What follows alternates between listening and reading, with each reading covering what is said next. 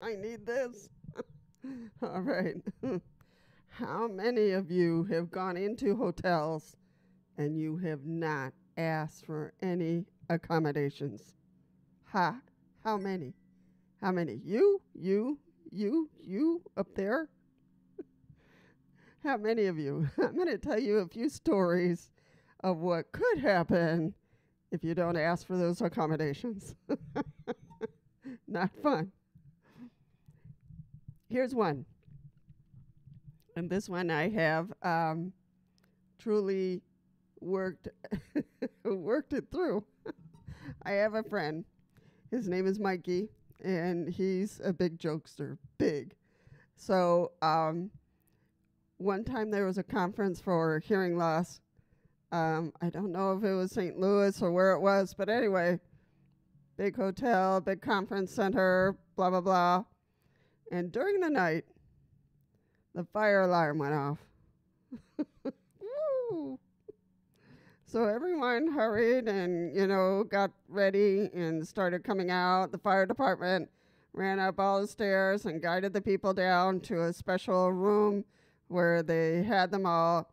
And then when they checked their list, Mikey was missing. Mikey was missing. So the fire department ran up those stairs again and knocked on his door. Of course, he's deaf. He uses cochlear implants.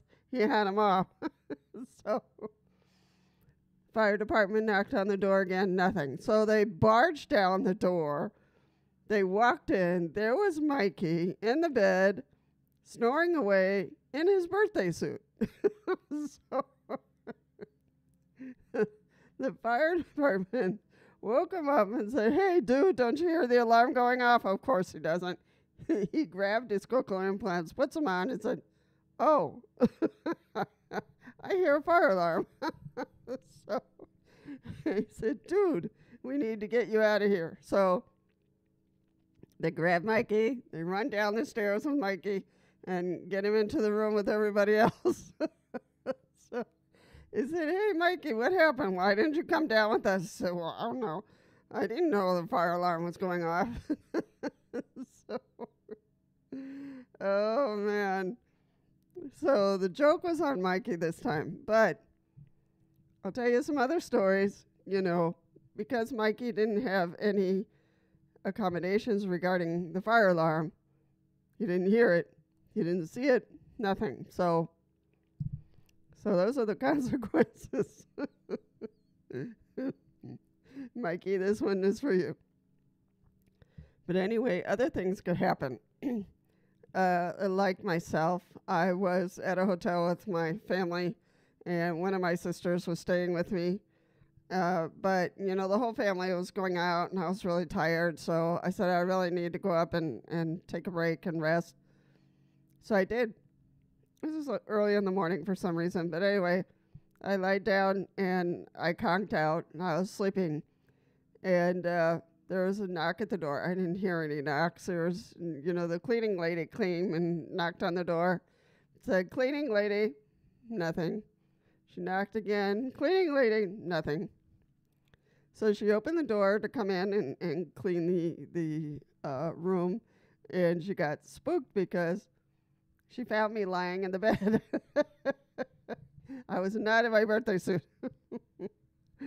I was fully dressed, but she got spooked and backed out. And why? Because there was no sign on the door that the person there was hearing impaired. So she had no notification that the person there was hearing impaired. So that happened.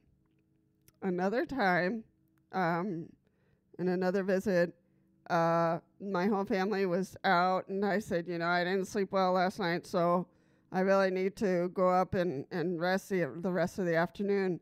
And they said, "Okay, that's fine. We'll be back late." So I didn't worry about it.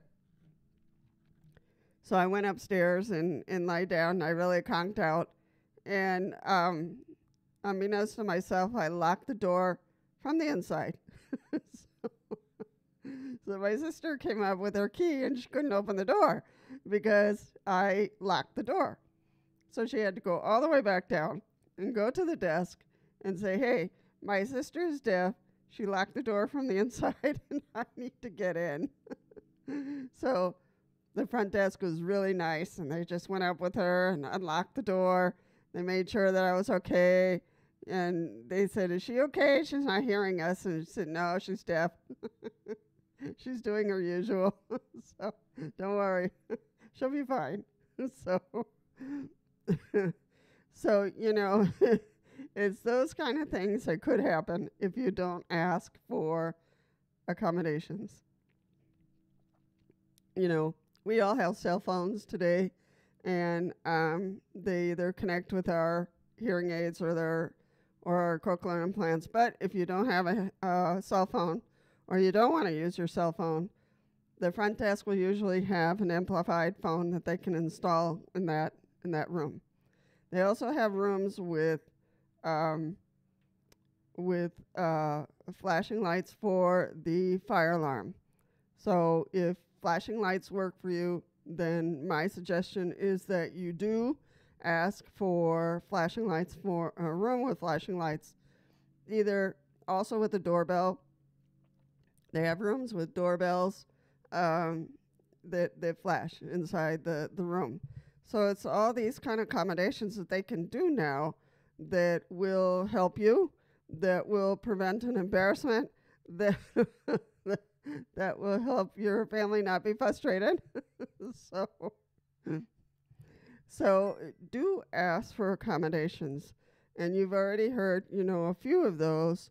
And so you need to let them know you're deaf, you're very hard of hearing, and do you have a room with accommodations, and for the hotel to tell you that, what they can offer. So that you can, you know, figure out what tools do you need to bring with you so that you're safe and comfortable in the room at that hotel. So I wanted to put this out because I already put out one that'll be coming out soon about the Marriott. And the Marriott has had to legally made some changes because they didn't have any information about accessible rooms on their website. There was no way to find it. And if you found it, there was no information behind it. So you couldn't see the room, you couldn't see what the accommodations were, and so there was just a lack of information. In other hotels that were part of the Marriott chain didn't even have accessible rooms.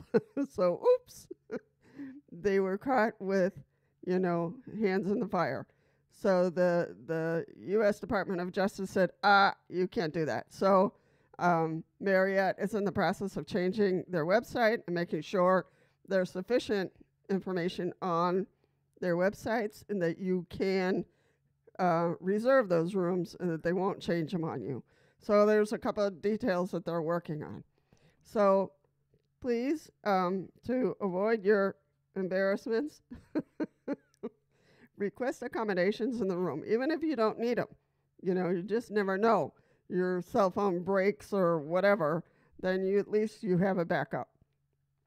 So these are just a few tips for staying in hotels if you are hearing impaired or deaf, so that you are comfortable in that room, you feel safe, and the hotel is alerted, so the cleaning lady doesn't walk in on you for whatever reason. So, all right. So any questions or any stories you want to share that happened to you in a hotel without accommodations, feel free to share it. It might help some of us and to prevent that issue and to be safe when we stay at hotels, especially when we are by ourselves. All right, take care. Feel free to watch any of the videos that show up there, and to subscribe or comment or share your experiences. All right, I'll love to see you in the next video.